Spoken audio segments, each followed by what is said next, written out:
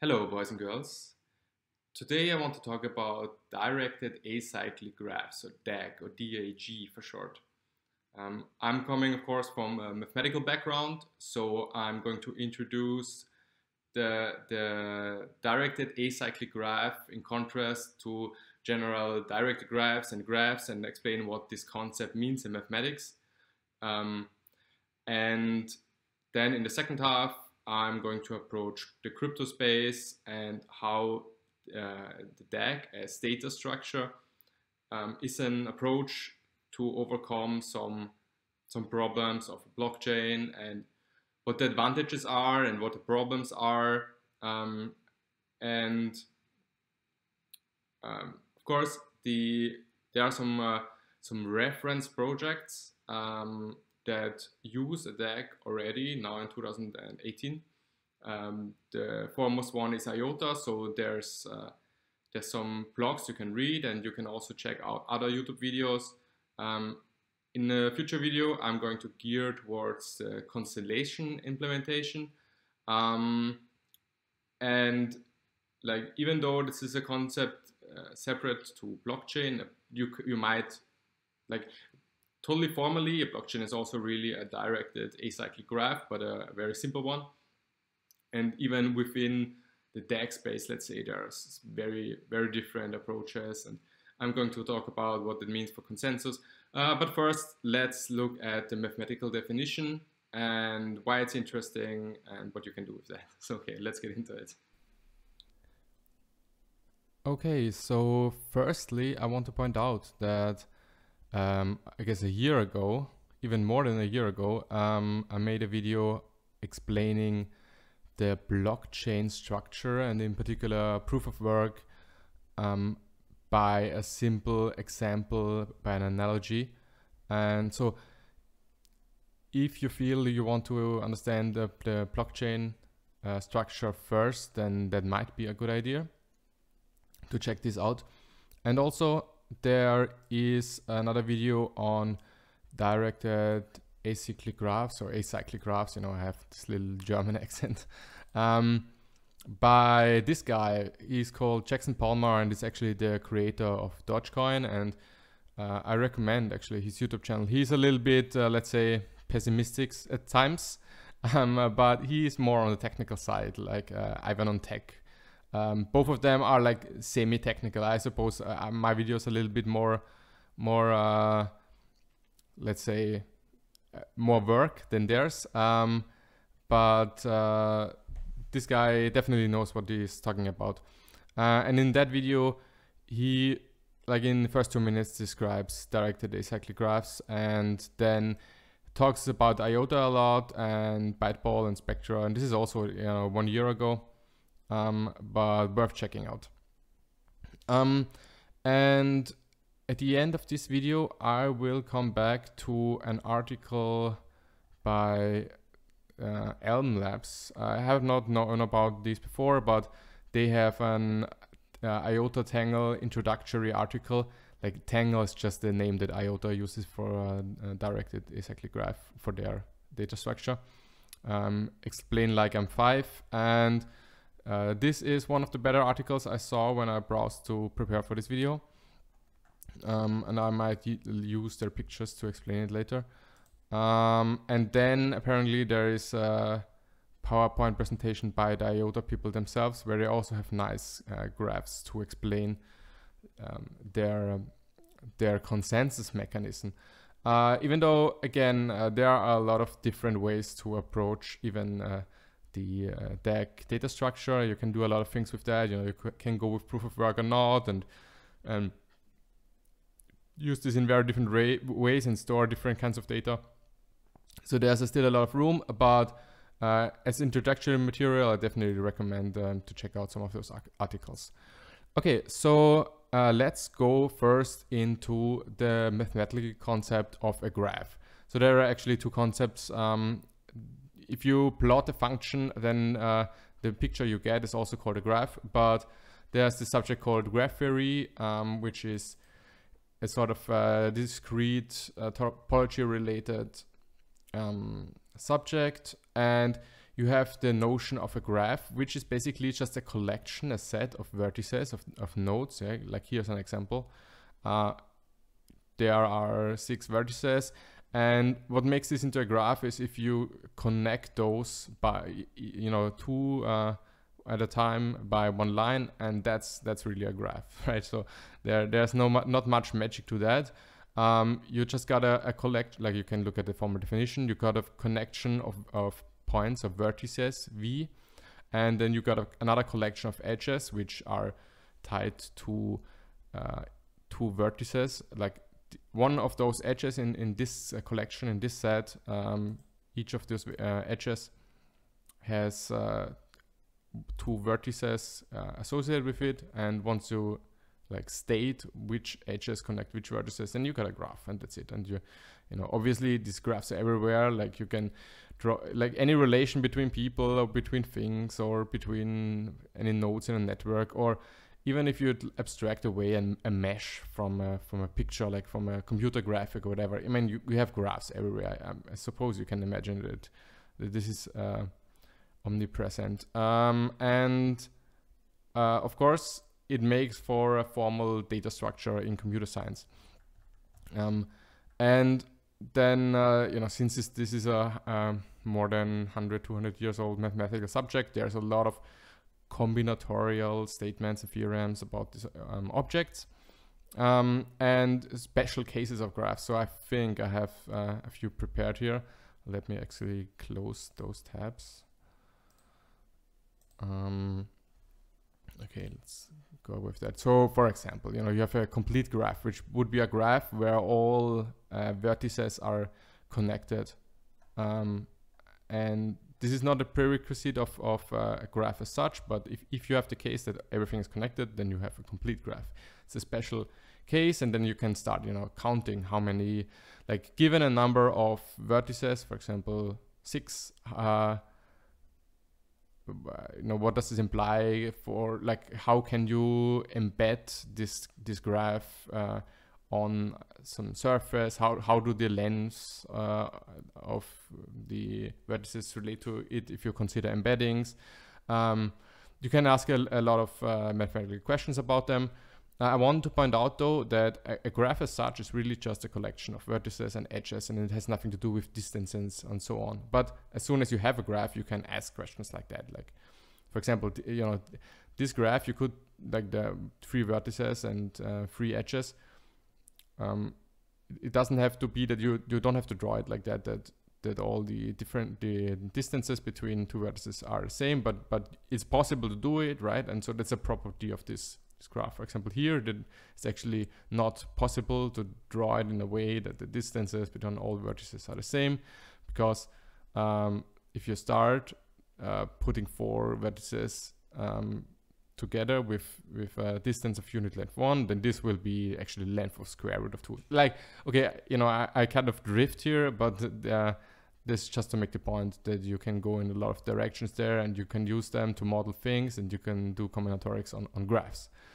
Okay, here would be another like special case of a graph, right? So these circles are just for show. The graph is still just the vertices here in 2 colors and the connections. And pronunciation. Bipartite graph would be one where you can separate the vertices in 2 groups, where you can say, oh, these are the blue ones and these are the green ones, and the connections are only between those groups, but not within them, right? There's no connection here. So for example, you could say, you could model a situation like, let's say you have, I don't know, men and women, and they are heterosexual and had relationships with each other, then there would not be a relationship between 2 men or 2 women, but different relationships like this, right? Or, you know, you can model communication with this and so on and so forth. And then more nice pictures. So usually you can check out all these Wikipedia articles, and they will define properties and like algorithms to find out information about those graphs, and combinatorial properties like counting properties. And, you know, there are so many different particular cases of graphs you could study. What I have here. So this is a funny one. The Peterson graph is like it's a particular graph. This is the graph that looks like that. So it has 10 vertices and particular connections. You know, as you see for this vertices has 3 connections, and these 2, and this as well, and like this as well, and this as well, and so on.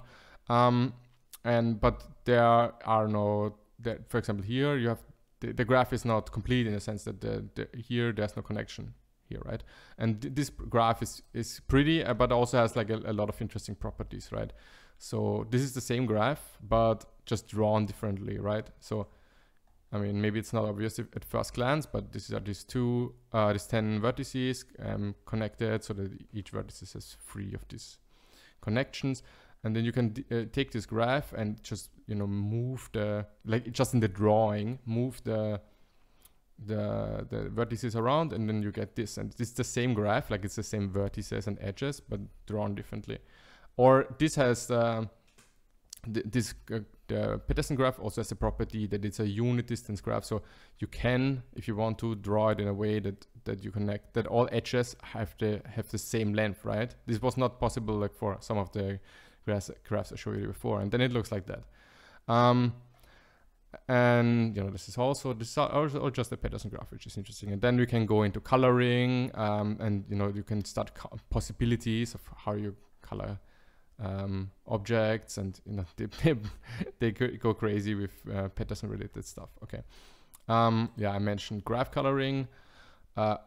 This is also, you know, you have now the vertices, and you attach some more information to the vertices.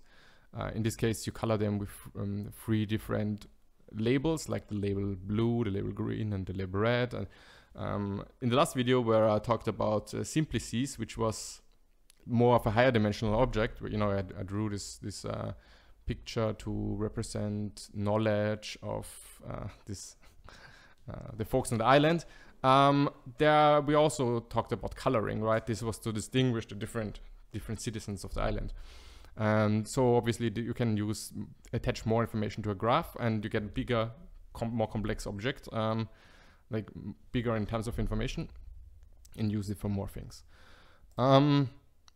Okay, then you can start to study topological, like connectivity features, right? And how, you know, if I say topology in this casual way, I speak of connectivity and overlap of space.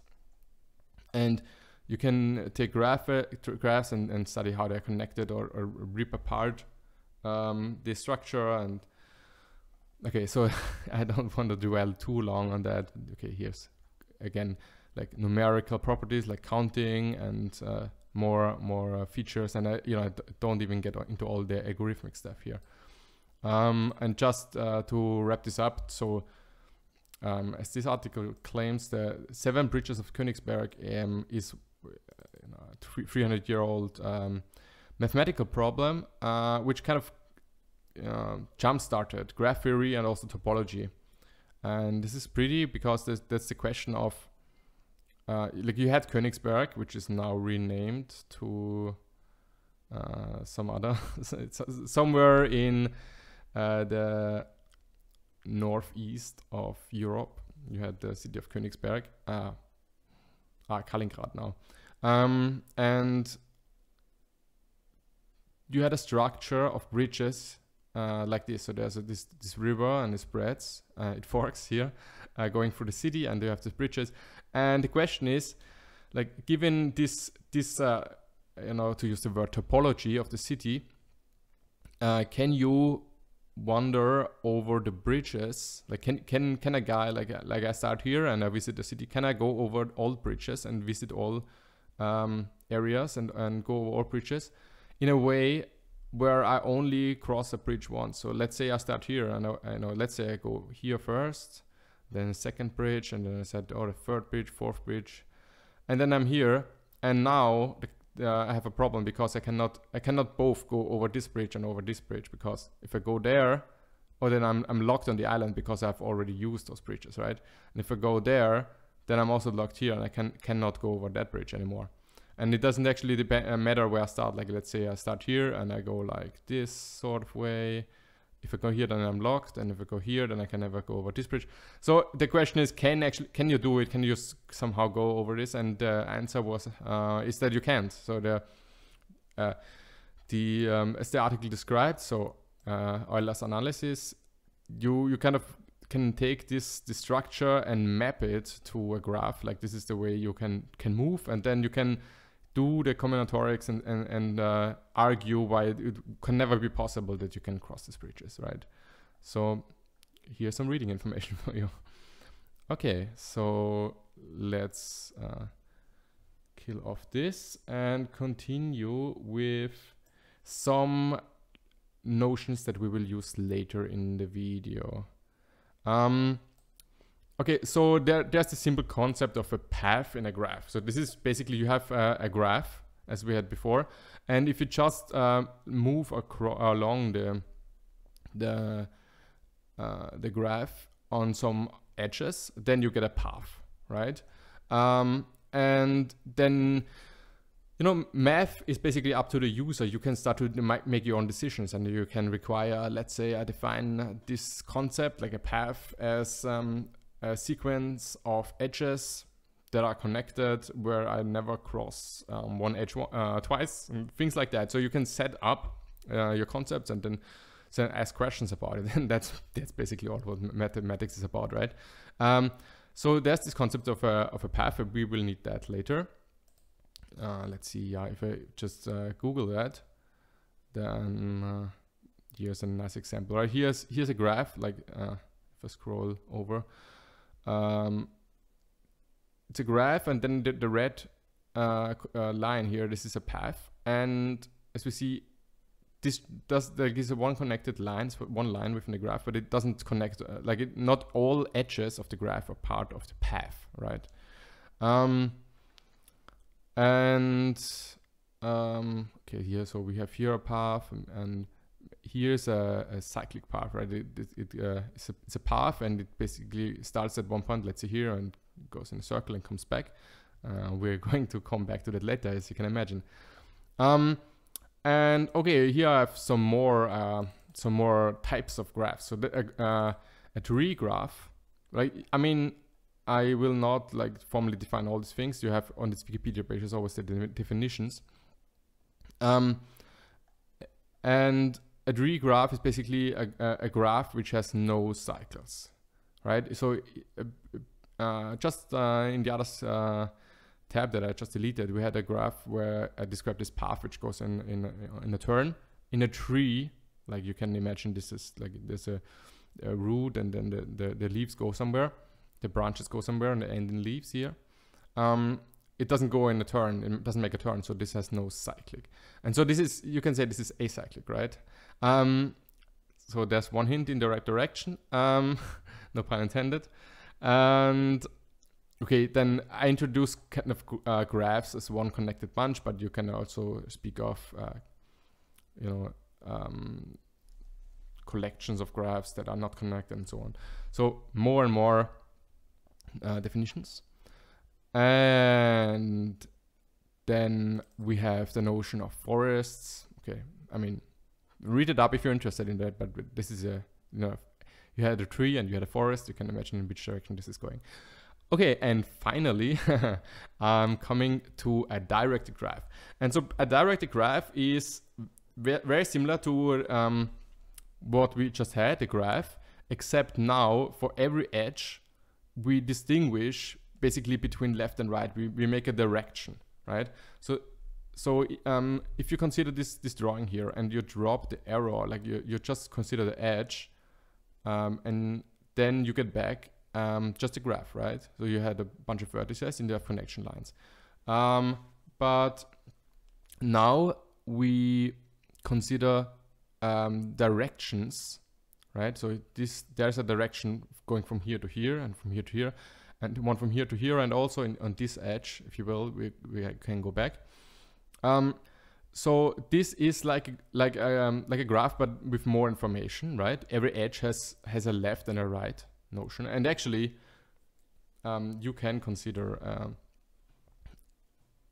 directed graph just as a pair of functions, an assignment from edges to a left vertices and the right vertices. So given any two functions from one set of things to another set of things, if you consider the one, like if you consider the domain of the function, the edges, like in this case, this would be an edge, this would be an edge, and here, I mean, depending on how you set it up, you have one edge in this direction, one edge in this direction, or might also consider this as an edge with which is undirected, right? Because it has no singled out direction. Again, you can formalize all these notions in any way you see fit, and then use them. Here, you might, like the general way to do is to introduce the directed graph as a collection of pairs that have a dedicated left component and right component, and so the pair represents an edge, and you have more information than in a general graph because there is a direction. Okay, I'm going in circles here. Of course, here now, since there are more information or more restrictions, if you will, you can start also doing combinatorial properties of these objects, right? You can start counting in new ways and under new restrictions, because this is a little bit of a different object. And a bunch of theorems about those. The direct graph Wikipedia search actually gives us a lot of pretty pictures here. So this is more like canonical, right? You have you can see, like, if you take that as a typical example for a directed graph, from each vertices you have, like for each edge you have an vertices from which the edge starts, and another vertices to which the edge goes, right? So, and here, for example, this would be the source of these two edges, and this would be the source of this edge, and this is not the source of any edge. And then here, this, like, they go here in a circle. This is the source in this direction. This is the source in that direction. This is basically the situation you have here, but drawn with just with one line. Okay, yeah, more pictures. And here I also singled out one, let's say, subspecies, one special case, namely the tournament, which is like the complete graph that we had before, right? Complete graph, but it's directed now in this case. So everything is connected, but you also have a direction. So that makes for what's called a tournament, right? That's serious. And combinatorics, of course, right? Okay, so that was that for the second browser window. And we go to the last one. Where do I start here? And okay, we're where we wanted to go. So directed acyclic graph now is a directed graph which also has no cycles. So there is no starting at one point. Like you know, do you remember the let me see. Oh, this is also. So if you consider the directed graph here, so here, like if you jump from there to there to there to there, and then go along this line again, then you go in a circle here, right? For directed acyclic graph or acyclic graph, the circle line, like going in a circle, is forbidden, right? So this is, did I not Google that? So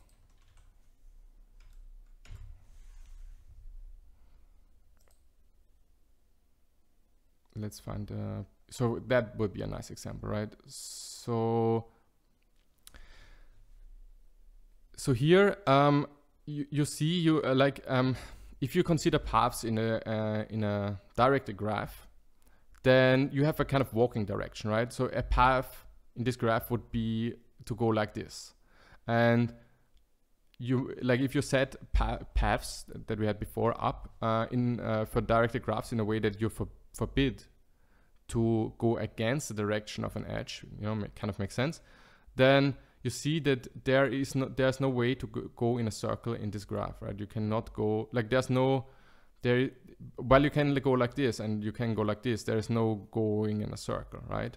And so this is acyclic or acyclic, right? And the interesting thing, this is, it's kind of it is a lot of conditions on a directed graph, if you will, right? Because you make statements about what's not possible to find within this class of directed graph.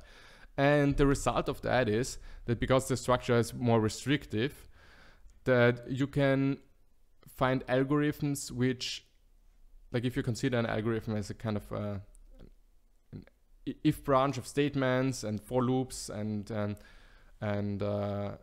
if you imagine that for a graph you can question and search for properties of the graph, then if you make more restrictions on a graph, like with any mathematical object, then you have some guarantees, and there are many cases for algorithms that you don't have to consider anymore because they are ruled out from the start by your definition. And a property of directed acyclic graph is that they admit a so-called sorting, a topological sorting. So while a graph has many branches and then many leaves potentially, if you restrict the graph to be directed and acyclic, then you can actually sort this graph in at least one way. And by sorting, I mean you can take the vertices and put them in some order that don't conflict with the direction order. Like for example, here you see a directed acyclic graph, right? So it's directed obviously, and it's acyclic in that there, you know, if I go like this, then I can not go back, right? There are two paths down there, or like this, but you don't go in a circle. And to put the vertices in order, like here is an example. Here the example would be 5, 7, like this is the name of the vertices, 5, and this ordering would go like this: 5, 7, 3, 11, 8, 2, 9, 10. So this would be a sorting, like a linear ordering of the vertices. And it's not the case that this sorting that I just stated goes in anywhere against the direction, right? Like if I would have a sequence of vertices where I say, I don't know, 10, 11, and 11 comes after 10, well, this would go against this direction, right? So I cannot go from 10 to 11. In this sorting, the 10 must come after the 11, right? And so this is actually not the only sorting that's possible here. For example, here you have 3, 5, 7. So they start here, 5, 7, and this is also not in conflict with the direction of this graph, right? I can start with the sorting here and say this is the first one, and this is the second one, this is the third one, as long as I don't claim something like 8 comes before 3, that would go against it, or 9 comes before 3, that would not be allowed, right? So you can see in the sense in which you sorted now this graph, and this is a very special property, and actually the sorting property is so strong that there's actually an equivalence where you say if you have directed graph and it admits sorting, then it's already acyclic, right? You can maybe see that if the graph is not acyclic, if it has a circle, then it will not be possible to have an ordering, because at one point you have to like if there's a circle with directions, then at one point you conflict with any ordering. Whenever you would say, oh, this is an ordering, and you would try it, but you would find, because there's a circle, that the ordering is actually a wrong claim, right? Okay, I hope this is somewhat clear. And so yeah, you have this structure here, and this is a directed acyclic graph, and it has been actually put in an order, right? So even though that looks like like, even though that looks nothing like the directed graphs we've seen before, because then we think more of these objects, the funny thing is that you can give an order of this thing, as we just saw, right? We saw several examples of a graph being ordered, and then it will look like this, and you still want to keep the edges and represent them, and you put them on the side. And so this is kind of a chain with like a chain of nodes, but the vertices don't necessarily have to connect it one by one after each other, but they can be connected by jumping over points or leaving out, in a sense, some connections here. And then there's several operations you can also cook up in mathematics. Like you can speak of the so-called transitive closure. So if you say, okay, well, I look at this graph, but I want everything to be connected, but in a way that keeps the directed structure, then you get this thing, right? You see here there is this vertex and this vertex, and they are connected actually like with this vertex in between. But if you make the closure, like if you add everything that's possible to add here, then you get also a connection from there to there, and that's represented by this red line here. And in the same vein, from this to this, there is somewhere connection. So this is the closure of that, and you can also like go in other directions. So I think maybe I didn't search for that, but you can do a reduction of that. Like I think here is an example actually. Yeah, here, for example, here's a directed acyclic graph, and they do a transitive reduction. So this graph, this directed acyclic graph, stems from this graph by just throwing away directed edges that are not necessary, in the sense that the vertices that this edge would connect are actually already connected. So here is like A and C are vertices names, and they are connected by this edge, but also by this path here, right? This sequence of directed edges. And they make a reduction here by just cutting off this edge. So they throw it away, but because they say, well, you know, it's already connected anyway.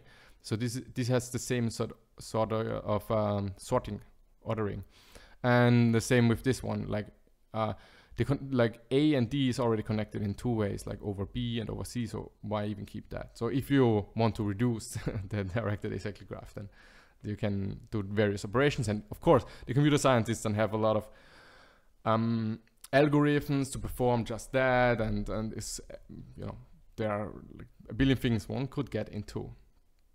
Okay, here more here. I mean, you might have seen that if you take a tree or forest, right? If you take a tree that we discussed before and add directions to it, then you get a directed acyclic graph, right? And then there's this notion of a polytree, right? So this is like a tree, but now we have assigned some directions to it, and we get that. Although it has maybe to be emphasized that directed acyclic graph is not just a tree or forest that has directions added, because maybe here's an example. Yeah, so take this directed acyclic graph and remove the directions in your head. Then you get something that has actually a circle in it, right? Like if you imagine that the directions are gone here, then you just get a normal graph. But now this has a circle in it as a simple graph, and so if you take a directed acyclic graph and drop the directions, you don't just get a tree, and therefore in the other way around, you cannot just take a tree and add directions and think this way you obtain all directed acyclic graphs. Okay, but that's just a side remark. Okay, there's so much you can do with that. So for example, here you have a directed graph which has actually circles in it, so cycles in it. So this, you see a cycle here and you see a cycle there. And what you can do is do contraction. So you say, okay, well, here's a cycle. I recognize there's a cycle and here's a cycle. But what I want to do now is I take all cycles, like here's a cycle, and all the vertices that make for a cycle, I contract them to one single point. like one single vertex. And once I'm done with this operation, like once I remove all cycles, then you get a directed acyclic graph. So here you see the directed acyclic graph with the blue dots and the black edges. And once you do the contraction, you get what's behind it. Like you get the big yellow vertices and the directions. The directions are basically the same. You know, they are the same as the edges you had before, the black ones. But now you have a smaller, in the sense of fewer vertices, graph that's acyclic. Okay, oops. Okay. Yeah, so the last notion, I mean, I already used that word. We have the leaves here, or later like with the in blockchain context, I will call them tips. And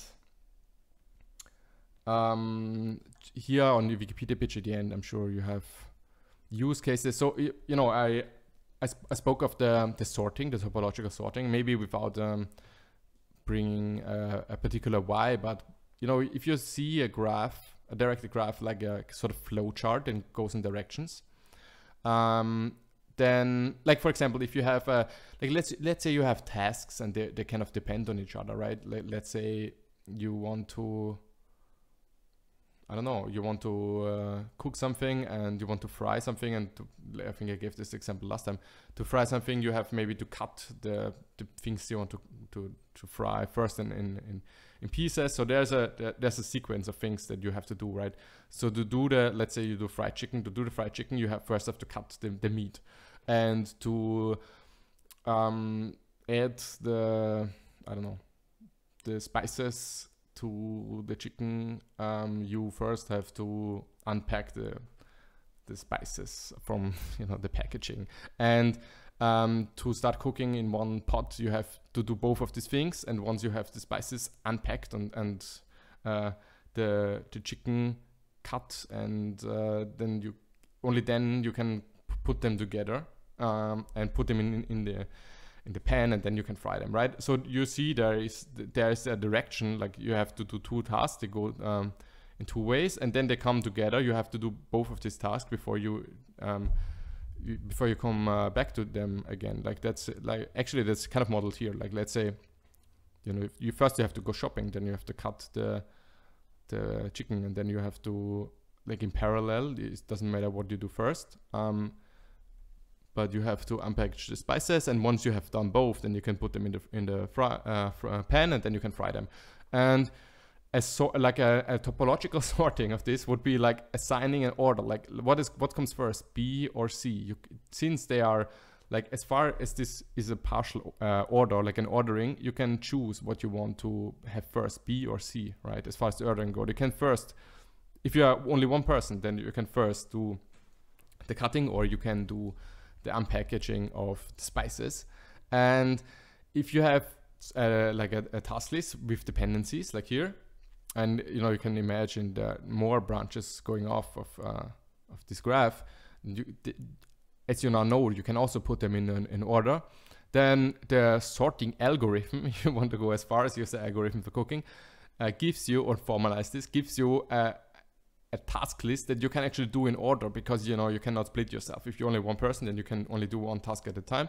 And so a task list with dependencies that spreads like a brainstorming picture can be sorted, and you can get a task list. So scheduling and I think what they mentioned here, you know, causal structures, and maybe it makes sense, right, that this is tied to directed graphs. What they have here, family trees, and I think citation graphs, and data compression, right? So let's say you have two sequences, and they overlap somewhere, right?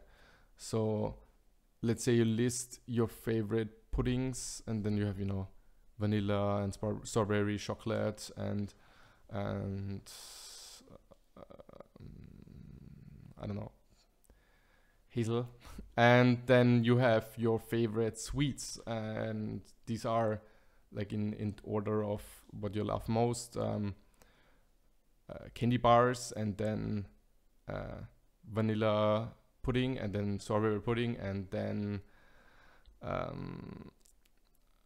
ice cream, right? And so you have two sequences and they overlap. And actually, if you want to write down, like if somebody prompts you and says, hey, write me down these two lists, what are your favorite puddings and what do you like, or what are some your puddings you like and your favorite sweets, and if these lists overlap, maybe that was not the best example, but if these lists overlap, then you can actually draw them in a way with vertices and directed edges, that you don't have to write down vanilla pudding twice, because you can draw one graph where these sequences join. I hope that makes sense. So you can compress sequences if they have overlapping structure. Okay, so I think there was a lot of information on directed acyclic graphs, topological ordering. Yeah, and now finally, let's pass on to blockchain space. Okay, here, so I was actually just looking for this picture we just had. Let's see where he has that. Come on. Yeah, so, a blockchain, and again, if you don't know at all how a blockchain works, then I would recommend check out that other video that I made a year ago. But a blockchain, as the name implies, is a chain, a sequence of blocks, right? And each of these blocks has information of the previous block in it. So you can actually view this chain of blocks as a directed and even acyclic graph, where basically this is just one path from the present going back to the past, or down to the genesis of the blockchain, right? So if you imagine this sequence of blocks, this blockchain, as a graph, as we just had, with this vertex, the block is a vertex pointing at this, and this pointing at this, and so on, then this is a direct graph, and it's even acyclic, of course, because surely the genesis block, like the first block in the blockchain from 2008 in the Bitcoin case, it doesn't point at anything, but all the new blocks will point at the latest block in the blockchain, right? So this is actually a special case of an totally formally of a directed acyclic graph. But the design of the blockchain as a protocol, like the Satoshi protocol, let's say, doesn't make use of potential splitting of this chain, right? So if let's say these are transactions and somebody broadcasts a new transaction, Alice sends money to Bob, then this information will be captured and will be appended to the blockchain. I mean, in the Bitcoin case, it will actually first be wrapped into a block, and the block will be appended here. And if somebody, for some strange reasons, says, well, I have the blockchain up to this point, I have the data structure, and now privately let's do more transactions and actually not put them at the end of the block, but actually continue the chain in a new direction from here, like fork the blockchain, right? So ignore what the rest of the network is doing, it would just go on here. Then we would make our own fork of the Bitcoin blockchain and would have our own, let's say, private network on which we write new data to, and we would ignore the network effect here and just do our own thing. The point is that the Bitcoin blockchain, or this the general blockchain architecture, doesn't use these forks, and in fact it's actually detrimental because it is not used, because the forks are kind of a network split. They are to be avoided. You don't actually, you want the network to grow. You don't want people at one point splitting off in the Bitcoin network and making their own thing. Like then they would have a fork, and that would be basically its own blockchain, even though it shares like all the history previous to this block. It goes on in their own direction. They make their own network, like, you know, Bitcoin Cash, let's say, or Ethereum Classic. They purposely did a fork to change some things and go on with their own transaction history in a new direction. So I have a picture here, but whenever I click it, I want to make it bigger. Then I don't actually want to scroll this Medium article, so let's skip that. But basically here you have this branch of history. And this finally brings us to the directed acyclic graph that I talked about a lot in this video for blockchains. So what is done now by using this new data structure is that we actually allow for this sort of split. Like we say, well, you know, people can actually attach their next transaction on any point in the chain. Let's look at a sub path right here. So this is the tip. This is the latest, one of the latest blocks, or you know, you don't have to speak of blocks. You can take individual transactions or any sort of data that you want to append to the network. Let's say this is the tip we're interested in, and here is one path that goes back to the Genesis block, right? So this is the first block, let's say, of the protocol network ledger, but there are also others, and we actually now allow for people here, for example, at this point, while there's this path, there might also be like this path, and so in a sense it forks off here. But now we say in our protocol, well, we allow for this to happen, and the difference is now that with this DAG structure, we integrate a mechanism of later to consolidate these forks, if you will. Right? There are these two ways to split off here, in a sense, and then we say, well, since since the one vertex does not only connect to a single other vertex, but to two, let's say, or more, we can bring them together, and we get not just one chain, not just one path from a graph perspective, but actually this kind of blob, right? And in a sense, this has a direction. Like if you, this is the genesis, which doesn't point at anything, then there is a notion of shallowness and depth, right? So there would, like, if there's a long path here, if they, like that, maybe there's also a connection from there to there in some directed acyclic graph, but there's also a long path, and then you can do statistics on those and say, well, you know, there are some of these tips that have a long distance path to the genesis, and there are some like this one that's very close, right? And so there is not now just this linear order like in a blockchain, but there is a more complicated notion of distance, and it can also grow in different directions. So you can imagine now that here somebody, like this is the example of the IOTA protocol, right? So you can then actually confirm these transactions by attaching here, and this way the advantage of this system is that it ought to be more scalable, because you don't, like, not all validations have always to happen on the last block. And if somebody, I don't know, has a late transaction or builds an orphanage or fork, then this can still be integrated into the network by consolidating it like this here, right?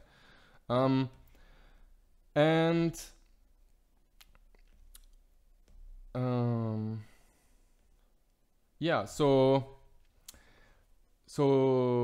there is then no strict, or there is then no no clear-cut notion or though of what to confirm, right? In the Bitcoin blockchain case, we knew we had the sequence, and we knew that the next block confirmation always comes at the end of the chain, and if there's a fork, then the Satoshi Nakamoto rule, let's say, is that the valid blockchain, so to speak, is the longest one, right? If there's a fork and people do quotes unquote a wrong go in the wrong direction for some time, then they might still target their device, like their mining devices or whatever, on the longest chain and say, well, okay, this was this was a wrong route. Let's go back, and the Satoshi consensus works by always like jumping to the longest branch from the forking point, right? I mean, there's much more to it, and this is very cursory, but you can see that in a directed acyclic graph, since we actually want to bring back together different branches potentially, there is no, like, while there's a notion of depth, there is no endpoint in the chain, right? So there are some problems though with that. So you want to I think it's in this article actually. So they describe how at what point then a vertex in this graph is actually considered to be validated, because here you have basically two clusters. You have this cluster and then this cluster, and tips that are independent of each other, right? There's no, since this confirms that, and that confirms that. So in a sense, X indirectly confirms this one, and Y directly confirms this one. But then you have these tips, and then you have the next things that are confirmed here. And then if you go deeper, then at one point you get to vertices which are confirmed by everything. For example, this is confirmed by everything indirectly, at least, because there's a path from that to that, and from that to that, even more paths. While there's no path from Y to P, for example, right? So this structure is more complicated. And if you here you have I think that's called a lazy tip. But want to have the same notation as these guys in this article. What you want to avoid then, though, like a problem that you in this sense don't have with a blockchain, is that you want to make sure that if somebody participates in a network and confirm, like this Z guy confirms N and J, then you also should eventually like if this carries information like a transaction, then you also want to confirm that, right? You don't want to have these side tips, and you don't want, you want to make sure that the leaves or side tips here get back integrated, so that eventually, like, let's say I come with another confirmation, I want to confirm those, so then this is also confirmed and back into the network in a sense. It doesn't stay as a leaf on the side, right? So you want to actually, the challenge here is really to design a consensus and algorithm, and also a choice of confirmation, node confirmation algorithm, so that the structure as a whole stays coherent, and you don't get a billion unconfirmed tips on the side. So this is one of the issues here, right? So I'm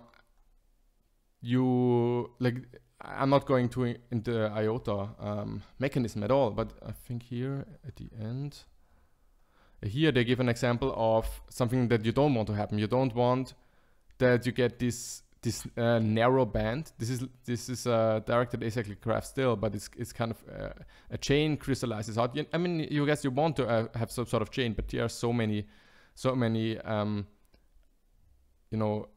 tips that are actually left alone, and these are then not back integrated. And if you the idea is, of course, that you confirm new tips here that they come to the network.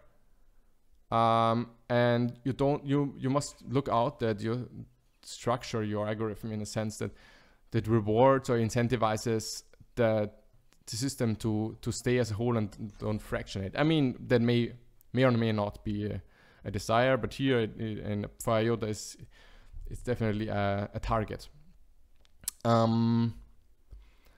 Okay, and then they discuss the statistics of how many leaves in their IOTA Monte Carlo algorithm, how this involves with time and if that works or not. And so you see, this is the sort of challenge that comes with this much more complicated structure.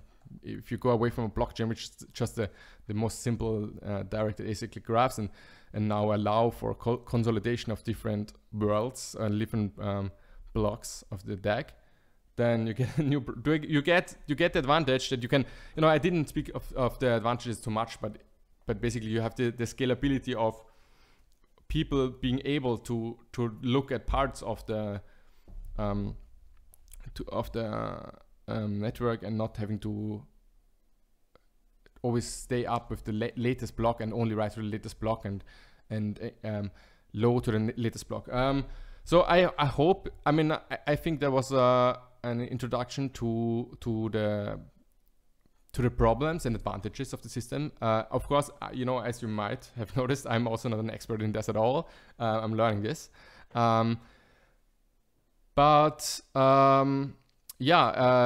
When I get to the point where I can speak of more implementation details, I will make another video.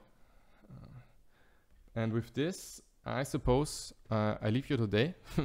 Sorry for the 1 hour long video, but yeah, it's not easy. It's not easy understanding these things, and you have to put in some work, and I have to do that too. Okay, take care and goodbye.